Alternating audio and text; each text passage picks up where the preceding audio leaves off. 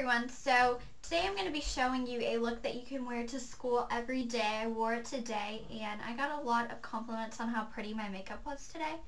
I'm just kidding. So today I decided to do a scarier, I guess, Halloween tutorial for you guys, and this is my favorite Halloween tutorial that I've done. I've only done 2 of them, I know, and they were quite simple, but I'm going to say that this is one of my favorite, costumes, or I guess because it's not really a costume, I guess it is costume makeup, so I guess I would say that this is probably one of my favorite costumes I've ever worn throughout the years for Halloween. And I'm going to be working a scary house type thing this weekend with John, so I needed some scary makeup and I wanted to be something pretty until I saw this, and this is actually inspired by the MAC collection. I can't remember what it was, but it was back in 2007. If you were into MAC then you probably know what it was called. But I saw a girl do this and I thought that is perfect for this weekend. And I thought, you know what? I'm going to do this as a tutorial because it is so cool. Like that. It's so unexpected. It's just like a zipper running down your face. So I'm basically going to show you how that you can get this look. Super simple, kind of back from the dead. Not sure what I'm doing for my costume yet, so that's kind of bad, but for the face, I'm going to go ahead and get into the tutorial so you guys know how to do it. Okay, so first you're going to want to make your face look very white and pale, and my face is already almost this pale, so I just had to use a little bit of a lighter foundation than my skin tone actually is. You can get Ben Nye, which I think is provided at Halloween stores for $3 or $4, very inexpensive. I know that you can get them at Walmart and stuff, just Target, because they have a Halloween aisle, just stuff like that. So first you're going to want to do that, and now is the fun part. This is what I call the fun part. You are going to take your zipper. You can also get these at craft stores or something, or you can cut them out of your own pants. I cut them out of my own pants. So, shows you how simple that is. So, you're basically going to kind of decipher where that you want it. And then you are going to take a brush or a gel eyeliner or a pencil eyeliner in the color black. You just want to kind of outline where that you're going to put that so that you know when you're gluing it, and you're just basically going to trace where it is. So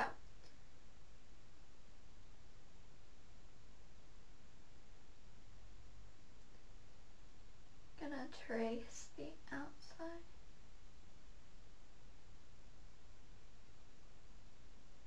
Just like that. I'll match those up.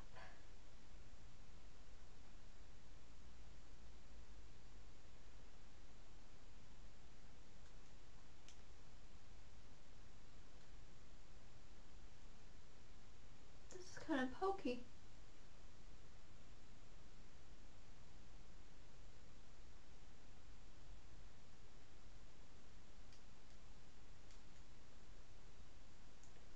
So basically it'll be right about there on me, so you're not even going to be able to tell once that I put it on, but just so I kind of knew.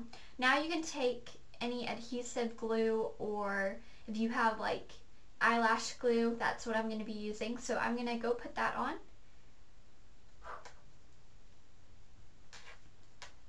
So you're just going to put it on the back of your zipper.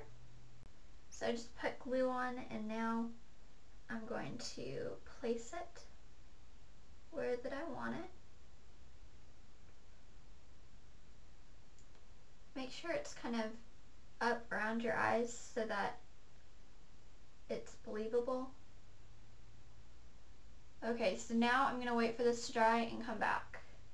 And now the zipper is on. Hopefully it's attached and it won't come off. And now for a base, I'm just going to use a red lipstick, and I'm actually going to be using 2. I'm going to use one that is kind of a bright red and one that is a darker red. So here's the darker red, just kind of for a base, because most people don't have a red base. And we're going to blend these in together. This is going to be a really messy tutorial, or look. So this is just What color is this? Celebrate by NYX.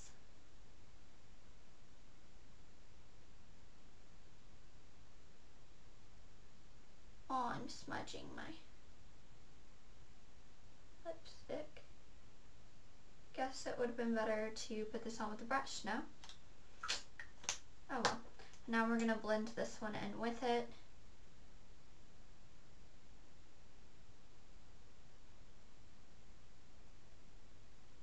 They kind of look a bit brighter. Okay. Now it is time for the fun blending. So just use blend.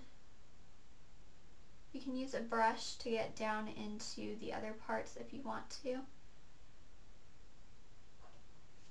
Also be a good idea to have a towel or something to wipe your hands on. Okay, so now I'm going to start with the eyeshadows.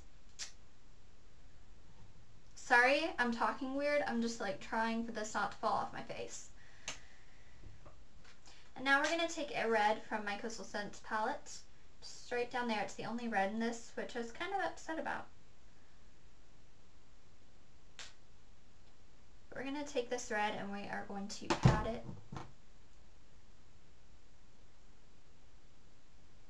on. I need a really thin brush. Okay, so now we're going to go around the zipper and kind of make a bruised effect and on our eyes and the rest of our face, and then we'll be done with the look, and we'll also do the lips too. But so now we're going to start needing to take dark purples that will look like a bruise, and for another base I'm going to be taking a cream eyeshadow to put around and then put other shadows over.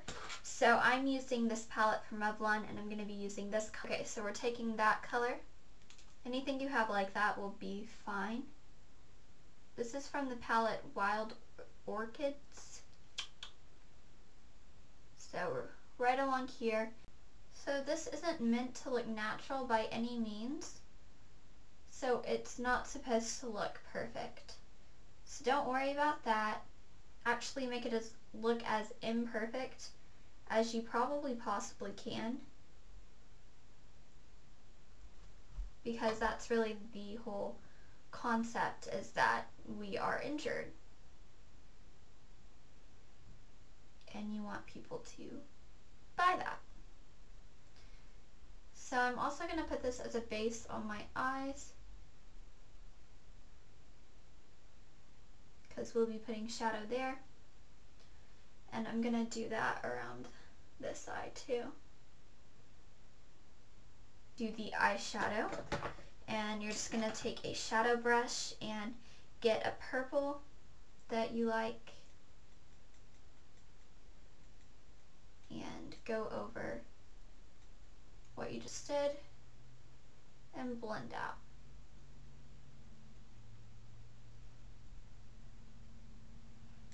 I just love this.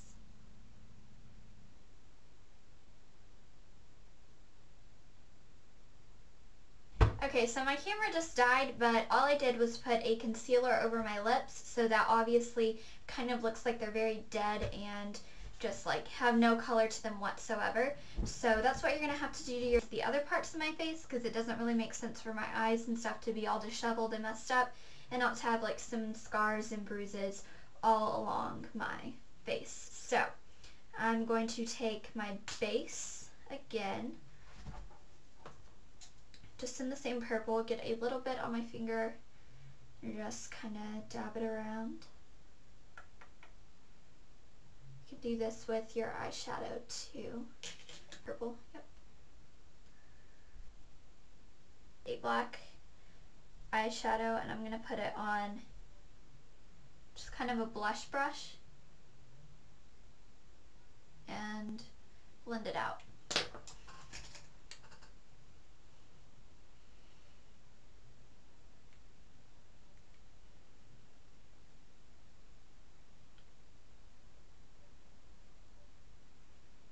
Eyeliner.